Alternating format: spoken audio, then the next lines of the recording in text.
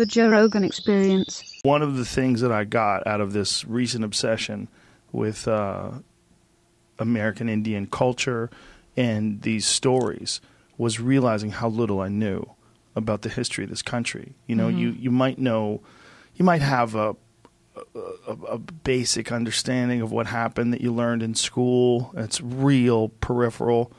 You know, it's very surface. And then upon reading these books, it made me realize, like, what happened here? Like, this is what happened here over the course of a couple hundred years is almost unprecedented in history. Like, that this nation was conquered by all these invaders that just kept coming in, kept changing the rules, kept breaking treaties, making treaties, breaking treaties, wiping people out, calling things battles when they were really just massacres of women and children. I mean, there's some horrendous stories of the justification of these massacres that were no different than any other horrific barbarian slaughter that you might have heard about in history that's looked down upon. But for years in this country, they were taught as if they were actual battles. I mean, the history of this country in regards to the tribes and the American settlers and the soldiers is terrifying. It's terrifying that this just happened a couple of hundred years ago and that people are capable of these things and that the ancestors of these people are just roaming around today. And that's what this country was founded on. This country was founded on massacres. Right. And that policy has been studied by folks like Adolf Hitler. And it was even included, he talked about studying how the U.S. treated American Indians in his book Mein Kampf. Really? Yes. So, but it wasn't just the battles. There have been many different types of battles that we consider warfare, though it hasn't been done with, guns and legal. Right, legal battles, exactly. I mean, since the 1600s, Europeans have been trying to educate us and assimilate us and civilize us, and have passed laws once the United States became a new country in the 1800s, passed laws to take our children and move them far away and punish them if they spoke their language, cut their hair, put them in these schools that were military-based. And they studied academics in the morning, and then they did trade in the afternoon. And those trades were to help pay for the schools. So they were basically indentured servants, slave labor, making sure that the school could have enough funds to pay for their own education. And the boarding school history in the United States and Canada has horrendous stories. And these schools were funded by the U.S. federal government.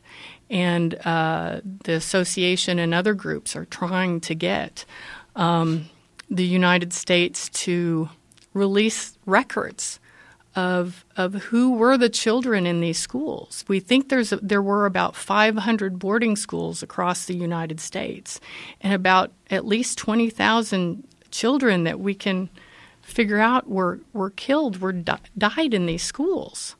Jesus. Yeah. So there's the Carlisle. Some of this work has been done at the Carlisle Indian School in Pennsylvania, which is now owned by the Army Corps. Army Corps of Engineers, and there are some tribes that are trying to repatriate their children that are in graves there and bring them back home. So this has been a process all over the country trying to figure out, who these children were, where they belong, and to bring them home. And it's been a really difficult process for the organizations involved. How did so many of them die? Disease. Not being fed, working too much, all those things that could kill a child. And all these things, there's records of all these different children and the places they stayed? No. We haven't been able to, folks that are doing this work have not been able to find all the records. And like I said, the federal government probably doesn't have the records, probably has mismanaged a lot of the records regarding these boarding schools. And there were different times, there have been different eras of Indian policy where the federal government was like, oh, wait, this isn't working. Let's get out of this business of teaching Indians. Let's give it to the churches and let them do it for a while. And then it would come back into the federal government. But the churches would have it. And, of course, we've heard all of the horrible things that different churches have done to children. And there are still many boarding school survivors today that can tell those stories of abuse, sexual and physical, and who still live with that today.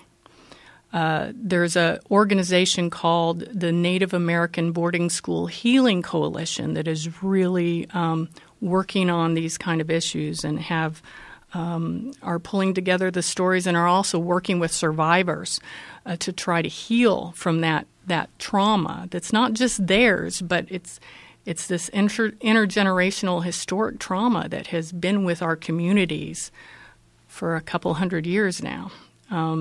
So there are a lot of stories like that, and this is U.S. federal policy. They would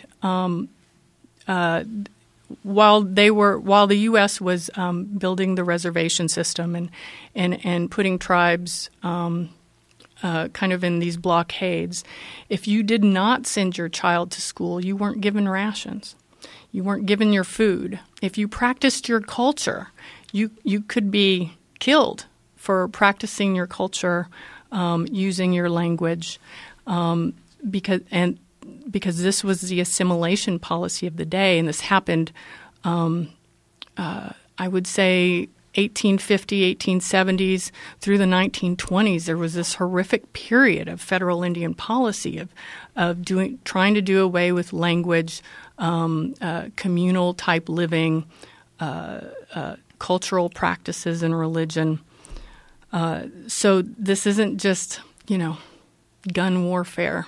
This has been a continuing policy that even affects us today. So it was gun warfare until they got the Indians to move into the reservation, and then it was basically an annihilation of the culture. Right. And it meets all the definitions of genocide from international law.